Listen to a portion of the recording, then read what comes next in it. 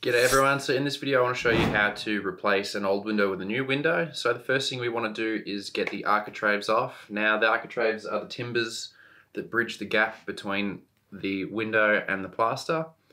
So in a situation where you want to keep them, you just got to be delicate in the way you pull them off. In other situations, the old window might just be getting thrown out, so you can be a bit more aggressive in the way you pull the architraves off. You might damage the window, who cares? Same goes if you actually want to keep the window, but you don't care about the plaster.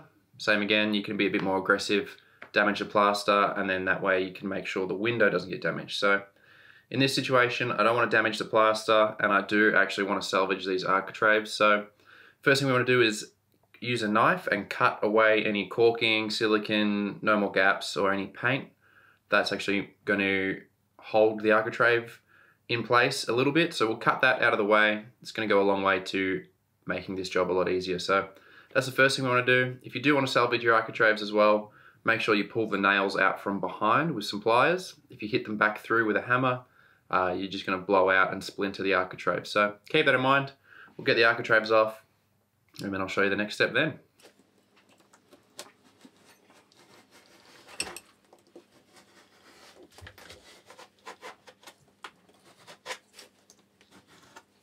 Now I like to just use a chisel and start at the bottom because it's the easiest one to access.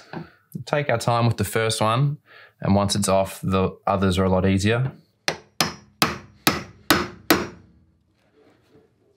Now this process might damage the window. If you wanted to salvage that, you would go on the plaster side, but for me, I'm trying to keep the plaster as it is.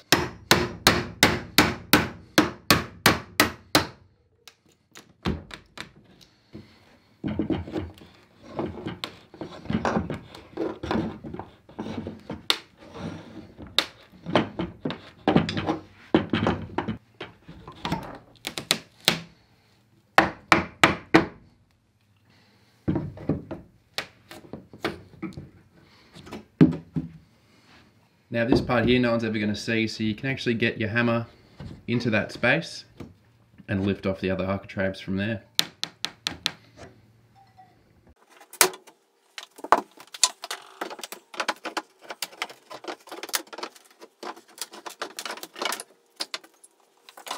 So now the architraves are off, we can actually cut the nails.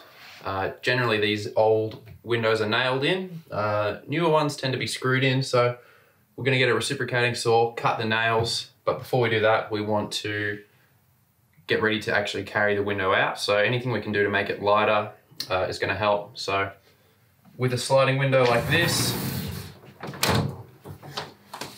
you can actually remove that panel, and now the window is going to weigh half as much.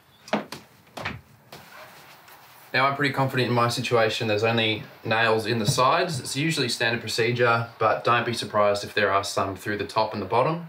I've already removed a couple windows in this house, so I know what to expect. And I know this isn't going to weigh as much compared to the new one because it's single glazed and the new one is double glazed. So I can't quite lift the new one on my own, but I'm pretty confident I can get this out on my own, and then I'll just get some help for 5 minutes.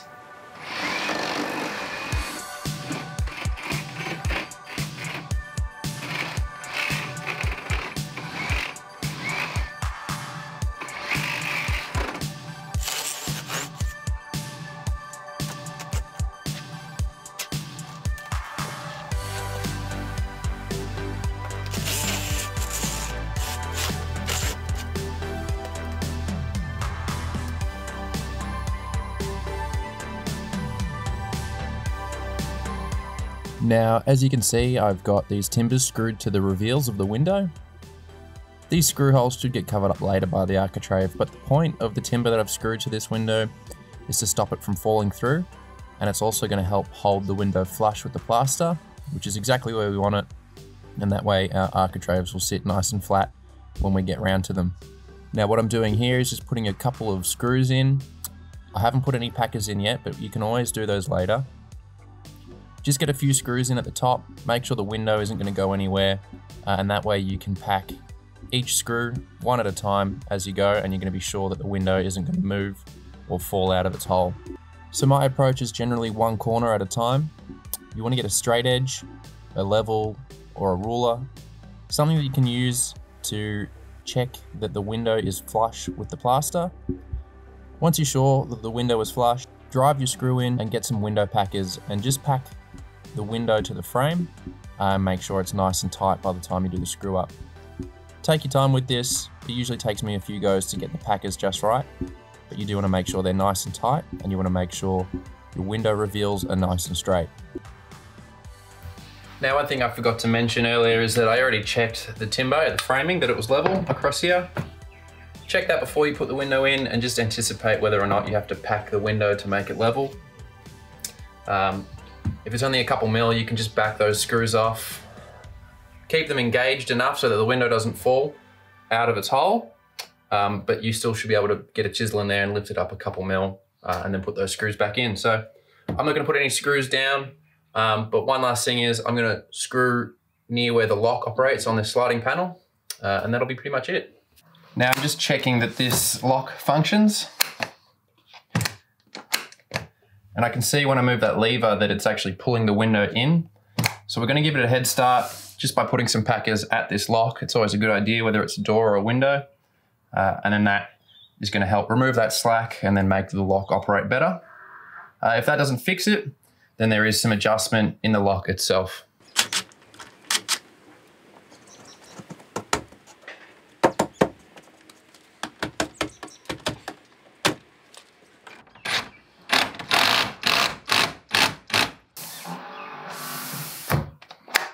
Alright, that's it for this video, guys. Thanks for watching. Now I will make another video on how to do architraves, and it'll just be its own video. I have covered them before on the channel in conjunction with other things, but this time around I'll do a detailed tutorial on just architraves, so feel free to subscribe and you'll see the architrave video when it comes out if you're interested. And other than that, thanks for watching.